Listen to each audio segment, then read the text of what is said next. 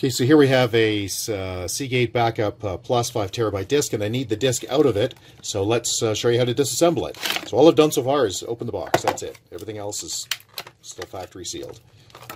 Okay, so this is all garbage. Need to take that with the shrink. That's not really shrink wrap. So what I've got to do is pry this aluminum lid off the top, and the question is how to do that. So normally what you'd use are proper tools, right? These are pretty straightforward tools. Let's see if we can do it without proper tools. So what I'm going to do is just use a slotted screwdriver and see if I can pry it up without too much damage, so that you can do this at home without having to go buy any tools. By the way, I'm pretty sure you can, but I could be wrong. So let's find out. So I'm just going to go into here. There you go. Yeah, see that? It just sort of pried out a little bit. There we go. Now I'm going to pry it actually out from this end, because this is the end I care least about.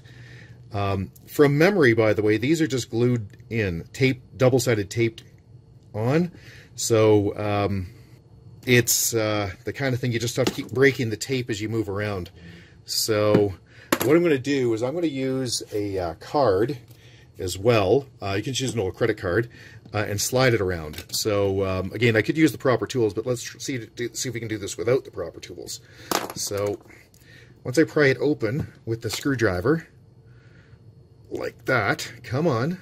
Okay, let me go from this end, because this end apparently was a little happier to pry. There we go. Let's see now if that's wide enough for me to get this credit card in. And it is. There we go. So that's happy. So that's the way to do that. Just slide it around. Come on, little buddy. Keep going. Oh, it lost its edge there. But I'm sure we can do this if we just keep at it. So it's aluminum, so it will bend a bit, and that's okay. You don't have to worry about it. It'll bend back. Done lots of these over the years, although I don't recall doing this particular model exactly.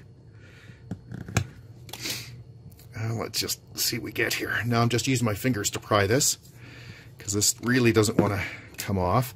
Sometimes there's screws on these things, but this one I can tell there's no placement for screws, so it's got to just be double-sided tape. So let's just work our way down then. Okay, so this guy's going to be less fun than I was hoping, but let's just see here.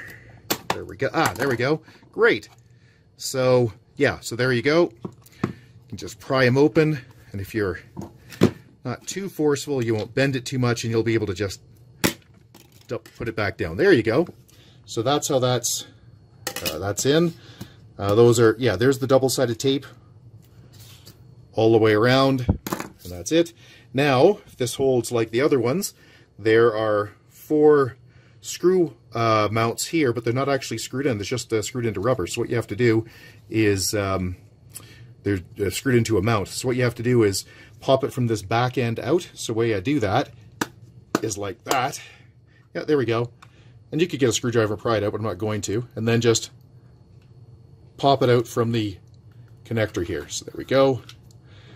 Bingo bongo.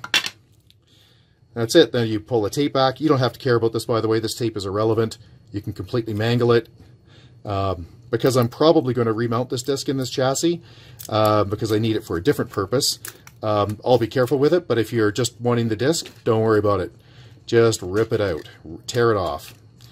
It won't cause you any grief. And so now that that's off, this little control board will come out. Yeah, it's just typical stuff here. It's nothing that interesting. There we go. So now that's disassembled. I'm going to just leave it like that. Okay, so that's it. That's how you disassemble a Seagate Backup Plus unit in 2019. That's how they're assembled now. All right, if you have any questions, get a hold of us at www.urtech.ca. Thanks, bye-bye.